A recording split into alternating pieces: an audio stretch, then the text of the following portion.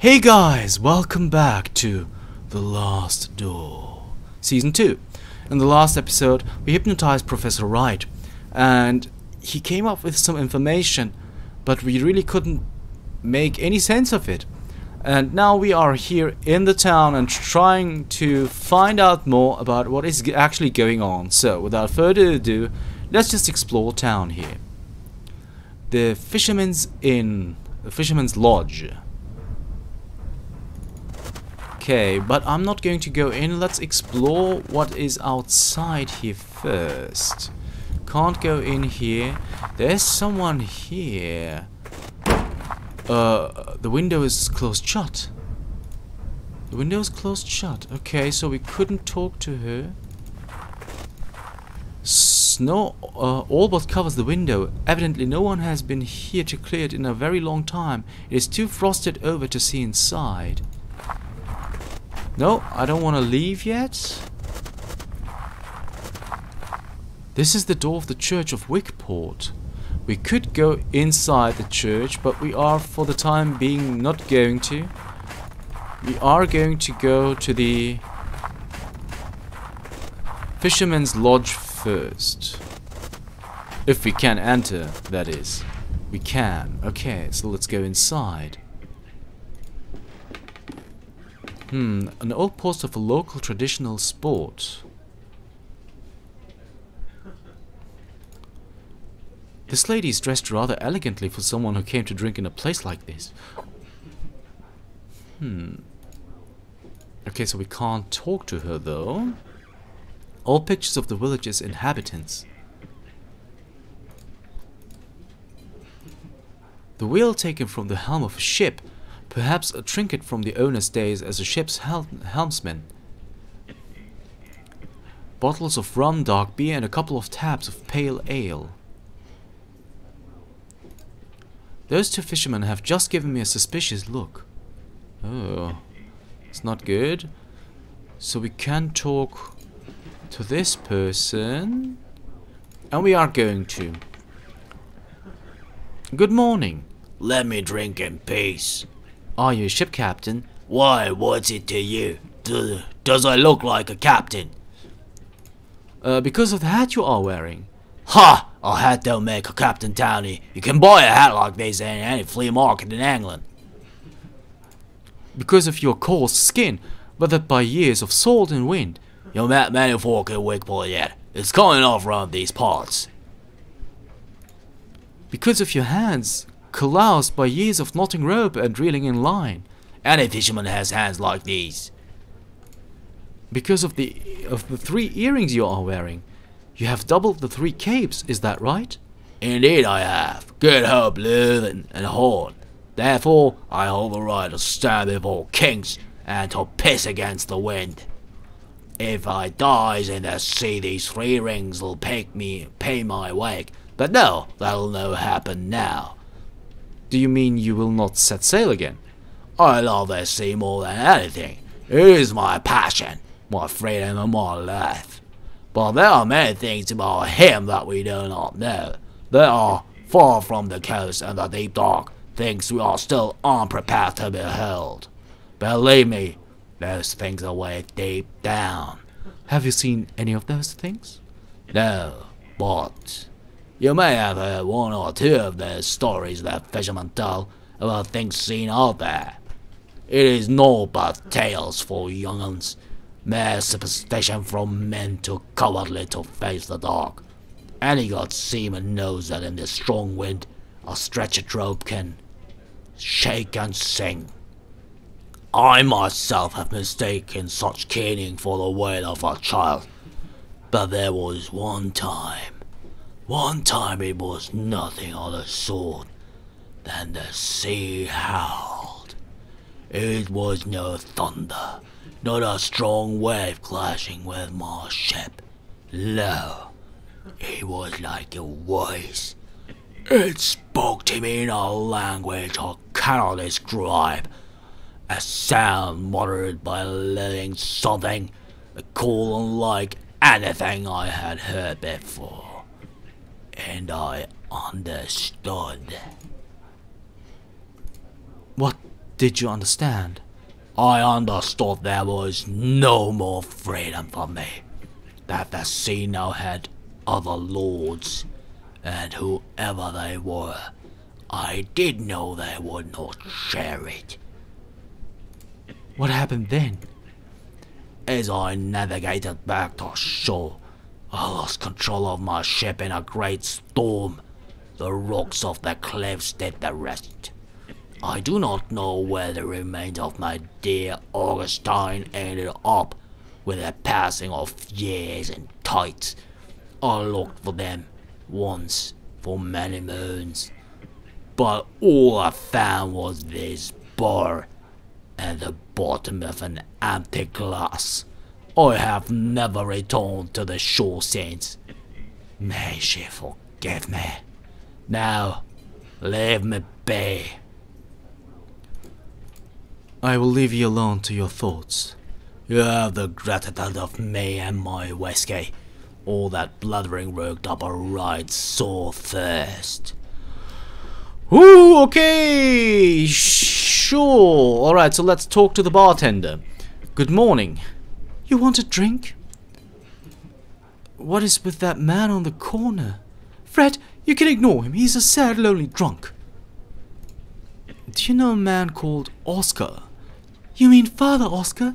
You can find him in the church. When he's not in here, it's right outside. Have you ever met Professor Wright? The professor? Sure, saw him every other day as a young'un. Always involved in the village. He was la-di-da alright, but folk respected him. He got stuck in. Didn't last though. Shot himself away, started getting visitors from out of town.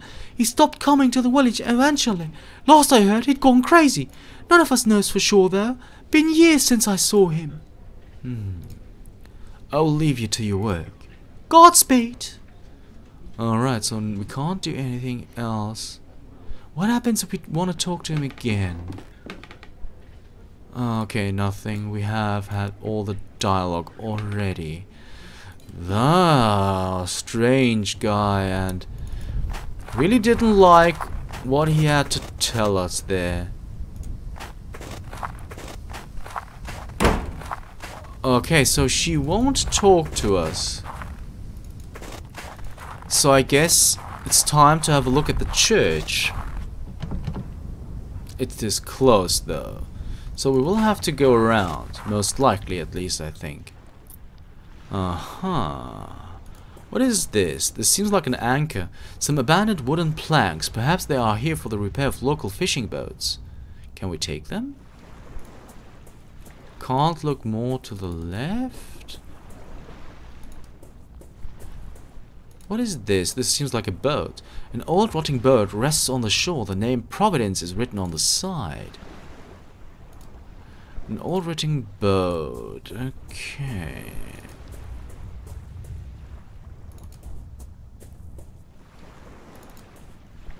So, is this a dead end? It doesn't seem to be the case. There is something here. This old ship completely wrecked. Okay. An old rusty bronze bell, typical of a seafaring vessel, is engraved with the name Augustine. Oh, we can give that to someone. May be able to tell me more about it. For sure. Okay, so that's the... far in the distance I can see a lonely tree bent by the sea wind. Huh. Okay.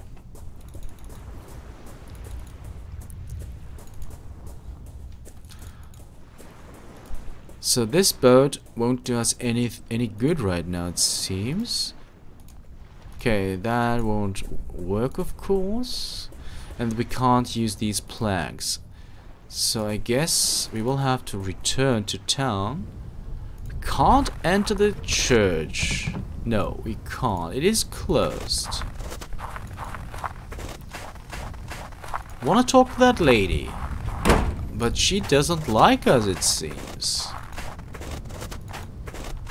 Okay, so let's return here and give that bell to that fisherman. Why, that bell's from Augustine. By Augustine, where on earth did you find it? I found it on the beach near the shipwreck. I thought I would never see it again. I will clean it and might make it shine anew. Wickport Beach? Our beach? Why? I must go straight away. I want to be reunited with my poor Augustine. What will remain of her? No, I dare not go, oh, but I must. Good day to you, sir. Okay. Maybe she has new information for us? I wonder if you know when will the church open. I knocked on the door, but there was no answer. Church? Let me give you some advice. Barmaids ain't the people to ask about church opening hours. This here bar is my church. Most of the village have come to see things my way too. We praise here these days. The whole village has forsaken the church? But why? The town is forsaken. No work on the coast these days, see? Few can make a living. Most of the fishers and sailors have up and left. Half the cottage lies abandoned. Those who stayed, they barely leave their homes, except for some who come here, of course. But surely there must be more than just this. Many coastal towns face the same struggle, but none lie abandoned. Well, there's rumours. Silly stories if you ask me. But some take 'em real, serious. Fishers, big dependable guys, they tell you they've seen stuff out there on the water. Apparitions, shapes among the rocks. I say it's the booze talking, and I should know. Who could see anything in all the mist anyway? But fishers, they're superstitious. Folk believed the tales, and one by one, they just didn't come home no more. Tell me about Captain Morwell. What can you tell me about Captain Morwell? Does he come here often? Fred, he's regular, sad, lonely, drunk. I must leave. Godspeed. Okay, so there's some music. Maybe we will have something triggered. Okay, she won't talk to us no matter what, huh? Can we enter the church now?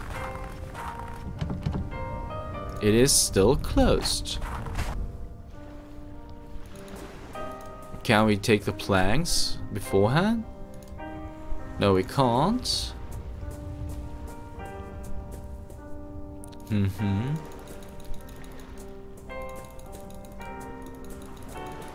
So maybe the fisherman is... There he is. So now we can talk to him again. Neither the cracks in your hull nor your flaking paint, none of it matters. You are beautiful as ever, Augustine. Today we will watch the sunset together. Good sir, I cannot put into words but a great service you have rendered this drunken knave. Just as you, as a stranger, have brought me to my lost treasure. May this old sailor's spyglass, in whatever way it can, help light the way to yours. Take it. It is a gift from the heart. Thank you, old man. Today we watch the sunset together. Alright, so maybe... a telescope. What good does a telescope do us?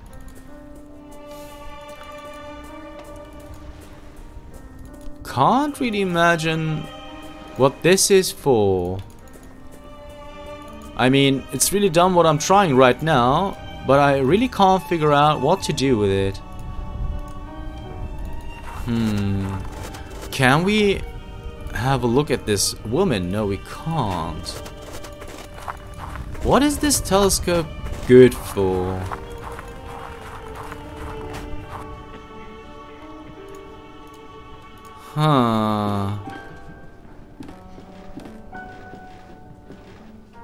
Okay. Can we have a look at this lady? No, we can't.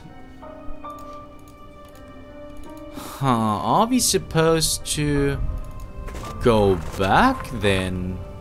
Really can't imagine what we are actually supposed to do.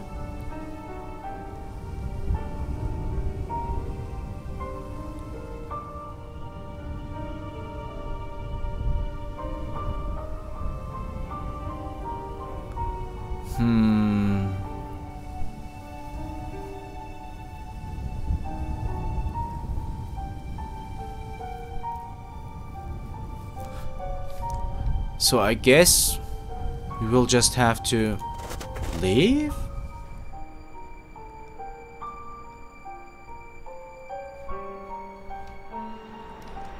Is that really what we are supposed to do?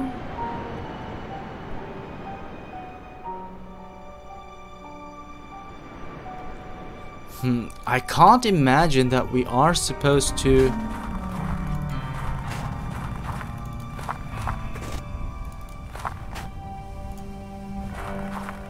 Oh, for some reason now it worked. I really don't understand why, but Excuse me. Are you spying on me? I'm sorry, I didn't mean to. You're not from these parts, are you? No, I'm just passing through. Are you alright? Yes. Could you do me a favor? For a long time I have wanted to visit the tomb of my lover, but I cannot leave the house due to my illness. Could you please leave these flowers there? No one in this village will do this service for me. Alright, where is that place? Oh, you could not know how grateful I am. You're a good, kind person. You can go to the graveyard through the through that path right there. The name you need to look for is Carter. Okay, now we have something new on our map. Okay, I will accept this, but it's a little cryptic to be honest. Why were you spying on me? Oh, do not put it like that. It sounds so terrible. Just watch folks passing by. I cannot leave the house, so I spend my days at the window. It is awful interesting. You learn a lot about people this way, you know. Really? What can you tell me about myself? I have only observed you for a while, but I can tell you are on an important mission looking for someone dear. There's a worry over your shoulders and a long way ahead of you. Well, that was remarkable. I am frankly astonished. Let me see, what can you tell me about the barmaid? Eva is a woman with a strong character. Once I saw her kick out a group of drunk sailors from the pub without a doubt. She's in a bad mood lately because business is not what it used to be. She will not leave the village though, as did the others. Let me see, what can you tell me about Captain Morwell? Poor Fred is always drunk. In the old times when he was not sailing, he had long walks on the beach and looked happy. But now, rare is the occasion when he gives a quick glance at the coast. He has lost all hope. What can you tell me about Father Oscar? He is a man who has lost his purpose. I see him walking aimlessly in the morning and evening, nervous and doubtful. I should go. Thanks for everything and have a good day. Oh, these are the flowers. Okay, so now we have a telescope and a flower. Just to be sure that I haven't missed something here. Doesn't seem to be the case, though. No, it doesn't seem to be the... Okay, before we waste any more time, we now have a new point of interest. Can we talk to you whenever we want to now? Yes, we can. Okay, that was weird. That was really weird. But we kind of figured it out. And that's all we need. Alright, so here we are at the graveyard. Rose Carter. Okay, here we go.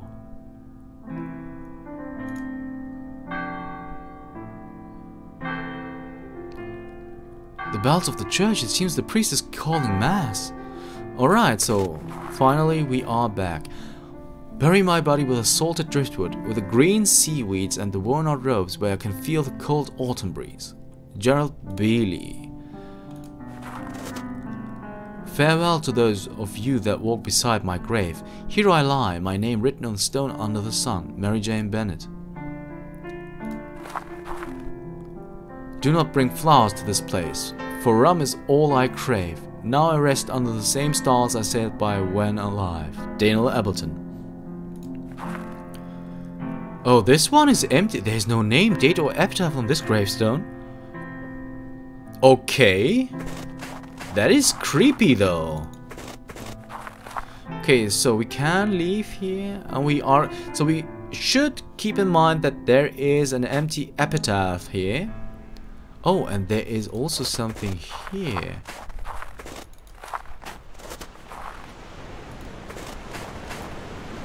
A windswept old gnarly tree is clinging onto the cliff with that roots remain. Someday it will fall into the ocean below. Oh, and there is someone.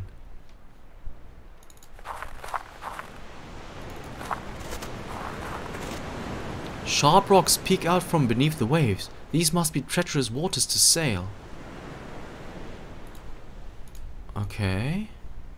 Let's talk to Mr. I almost want to say Mr. Holmes.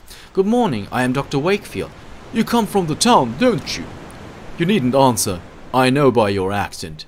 Be careful around these cliffs. This is no place for tourists. It's hardly a place for anyone now. The man snorts. You best be on your way back. Strange things have been happening here. What do you mean? Seamen and fishermen alike swear to have heard voices in the rising tide.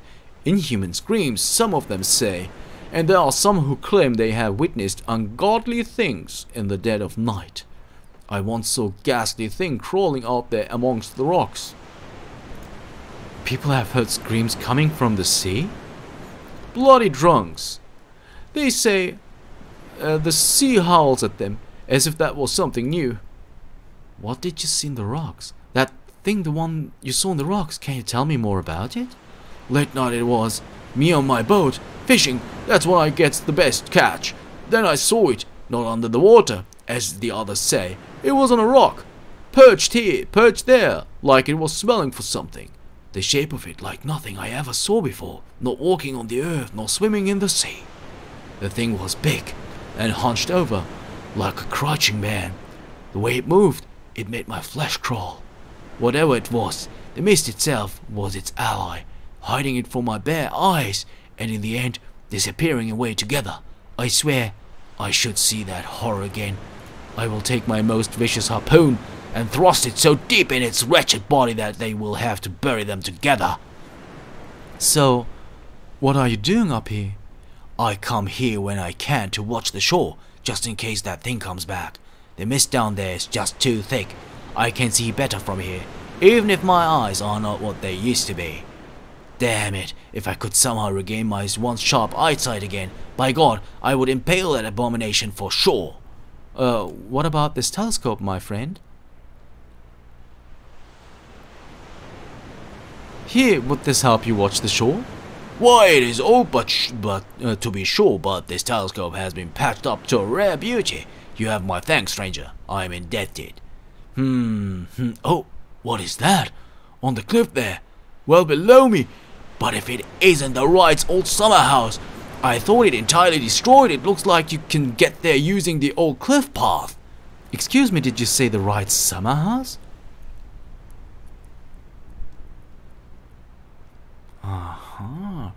Well, yes, I never saw it myself. I was too young at the time, but everyone around here knows the story well. It was a terrible tragedy, you see. One night, there was a landslide just beneath the house. Most of the building fell sheer into the sea, leaving only yonder ruins. Many died, though by a miracle young Master Wright was spared. You can see it from here. Look, right there on the other side of the beach. Do you see it? Now we do. Okay, so we do have somewhere else to visit now. But before we do that, I think we want to go to the church, don't we? I think we do. Do we want to go to the church or do we want to go to the cliff? That's actually a good question. We can also have a nice look here once again. Alright, so let's head back here. And I think we want to go to the church first. That might be more befitting. So let's tell her that we did what she wanted from us. I have left the flowers on your lover's grave, as you asked.